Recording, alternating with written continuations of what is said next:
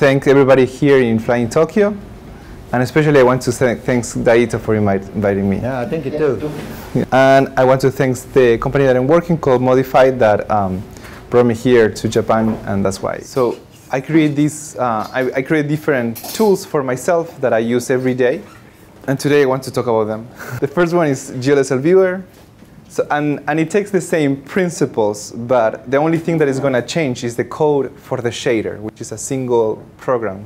And these shaders run in your GPU. But because you read the book of shaders, I feel comfortable. You already know what it is.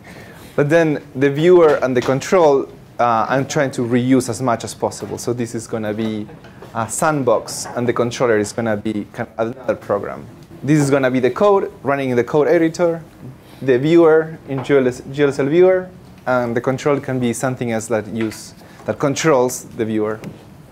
So the viewer is GLSL Viewer, and this is it. It's a very simple program, and I'm following the POSIX design principles.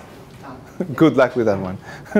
GLSL Viewer, and here is running together with the console. It's a program that is a console program first. It's a terminal program first. So this is going to be mostly the interface. So Lige is a project which I started a couple of years ago, and I have been putting a lot of energy and love. It's a shader library, and the idea behind it is that you can code something very fast in one environment, like GLSL Viewer, and then port it very simply to another one, like Unity, or 3JS, or processing, or open frameworks, etc. Basically, reduce the amount of time that you're typing functions that are well known, or so you can spend more time being creative with it. So this is Ligia, and yeah. This is another project I have been working with, which is more focused on ML.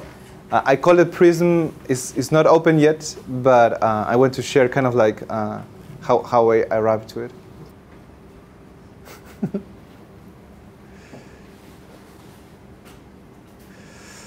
That's all. Thank you. どうもありがとうご